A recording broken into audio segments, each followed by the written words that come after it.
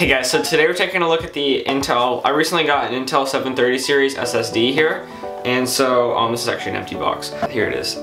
So I got one of these, and I want to replace this as my C drive because I think it looks really nice. First thing. Second thing is it's 240 gigabytes versus the one I have right now is 120. So it'll be more storage. And third thing is it's a lot faster. So I was going to I was going to image my current C drive, which is a Sandisk SSD, a 120 gig Sandisk SSD that I just got because I wanted an SSD, but it was kind of a low cost, a budget option SSD. So I have this one today, and we're going to be mirroring the old one to this one, and then I wanted to compare like how long it takes to boot and stuff like that. So let's get started here. So before we get started here, I kind of thought I'd show you what I have at the moment. So right now this is the Sandisk SSD PLUS 120 gig SSD, and so I want to replace this guy with this guy right here. So I want to put him. I think it's a lot nicer looking SSD, and we're gonna have more storage and better speed. So first I thought let's just see how long it takes to boot with this SSD. So I figured we'd time it, and then we'll mirror it, and then we'll set this one up as our boot SSD. 3, 2, 1. And we're gonna go until we get the image, or with a screen with like the picture on it.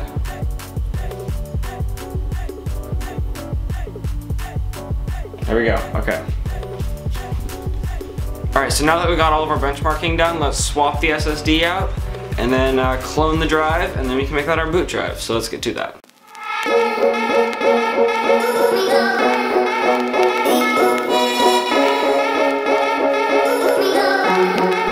Alright, so here's the current SSD that I'm using, the Sandisk SSD PLUS.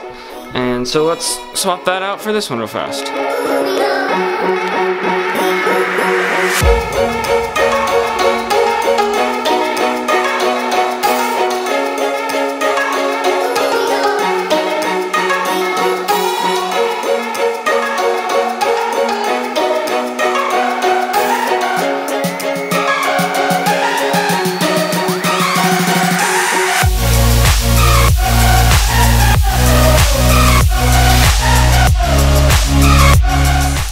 Alright, so I've got this SSD installed, the new one, and then I have the other one jerry-rigged back to the back of my computer, just so that I can boot off of it, so that I can clone them. So once this one is set up, I'll remove this cable that's like crossing over through here. So let's boot now, and it's probably not going to be able to find the drive because I plugged it into a different slot, but we're going to try anyway. Yeah, we have to go into the boot menu here and select the one we want. We want that one. Okay, so now it'll boot into Windows. Which, look at that. Okay, so the computer's rebooted. I think it's actually booted off of, I don't know. It's like not running Windows right now. It's really weird. It's like in some other operating system, and it's copying the partition. So when this is done, we'll boot off of the new SSD, I'm assuming. Alright, cool. So the system just gave me like a little like, congratulations, your drive has been cloned. So I should be able to unplug the old SSD now and boot off of the new one. So I'm gonna do that. I'm gonna unplug. Alright, so I have this guy unplugged now. I'm gonna put him right there. And we're gonna boot up, and we're gonna hit F11 to get into our boot menu.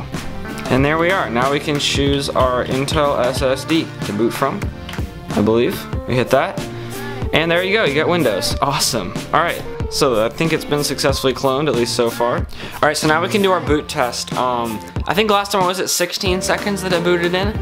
So I'm wondering if it's going to boot quicker this time. I have still the same BIOS mode enabled, so the BIOS time is still going to be the same, but the actual, so we're going to be measuring the difference in boot time, not the BIOS time. Because the BIOS time, like I just said, is staying the same.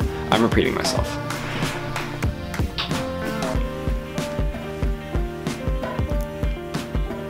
Okay, wow, that was pretty quick.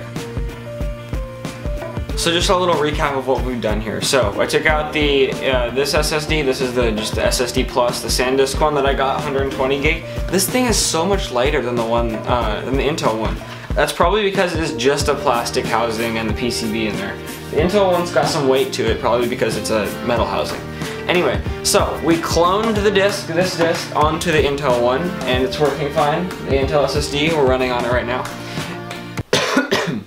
The boot up times aren't much faster, so as far as booting goes for this disk, I wouldn't buy a new Intel SSD just for having faster boot times unless you don't already have an SSD. But now we are going to run the disk benchmark to see how much faster it is, and then I'll do sort of a little wrap up for you guys. So while the benchmark runs, I'd like to take a minute to thank all the new subscribers. The subscriber growth recently has been amazing, the views, everything. The channel's growing so much. We've gone from somewhere, I think it was the high 300s when I posted my last video, and now we're almost at 600, which is crazy. That's ridiculous. So, if you're a new subscriber, you can say hi below, and I'll say hi back. And I'll probably say thank you, because wow, it's been amazing. So I'm going to keep uploading and keep doing this, just if I can, when I can. I've been trying to do every weekend. I know this is actually a Monday when I'm filming this. This video is probably going to go up a little bit late. I'm sorry, but I'm trying still. So thank you guys so much for that. Let's get back to the video now. I think the benchmark's almost done, so yeah. Alright, so I have the SSD installed and working, and I took out the Sandisk SSD. So right now we have Intel SSD in there, we're booting off of it, everything is working fine. But before I took out the Sandisk SSD, I ran Crystal Disk Benchmark on it, which is a disk benchmarking software, and then I also just ran it on the Intel SSD. And so what I did was I took the average of all the read speeds and the average of all the write speeds for each one of those, and then I used those to make my graphs. Because it does give you like each individual type of read and write test that it did. I'll put images of those, I'll put screenshots of those tests right now. You can pause if you want to look at those now. But I averaged them out and then I put them into graphs. And so here we are, this is the graph you're looking at right now, through the power of editing. So the Intel SSD was slightly faster in both categories. It was faster in read and write, but not by a whole lot, not by a whole lot. Is it going to be a noticeable improvement when you're using it in day-to-day use? Probably not. If you're like really, maybe specific applications, like if you're editing 4K video or something, maybe in like a server or something, you might notice a difference. But in terms of day-to-day like office computing or just like gaming and stuff, I doubt you're gonna notice much of a difference. And here's the interesting part, the price per gigabyte. The Intel SSD is $241, $240.99 on Amazon for a 240 gigabyte SSD. So that puts it at $1 per gigabyte. Now the Sandisk SSD costs about $43, $42.99 for a 120 gig SSD. So that's about 36 cents per gigabyte. So the price per gigabyte is a lot lower on the Sandisk SSD. So what would I recommend? I would recommend getting the Sandisk SSD unless you need just like the top of the line performance, because you're obviously going to pay almost 3 times as much for a slight bump in performance. So they're cool SSDs, they look nice, they perform really well, but in terms of price to performance, they're not nearly there with some of the more budget-oriented SSDs. If you're building a system, just keep this in mind. You don't need the top-of-the-line SSD. A slower SSD will be alright. At least I think. That's what I would do if I were building a system. Like I did when I first built the system, I bought a cheaper SSD. But that's what I think I got from all this. So hopefully you guys enjoyed this video, this little SSD swap mirror thing. If you did, you can leave it a like. If you didn't, I guess you can dislike and you can tell me why. You can tell me what I did wrong. People always say, oh Gavin, you didn't test this right. Oh Gavin, you didn't run that test. Oh you didn't, yeah, okay, there's a million tests you can run to benchmark disks. Yeah, I know. So, that's that. Thanks for all the new all the subscriber growth. Everything is growing right now on the channel, which is awesome. So thank you guys so much. And I will see you guys next week. Alright, bye.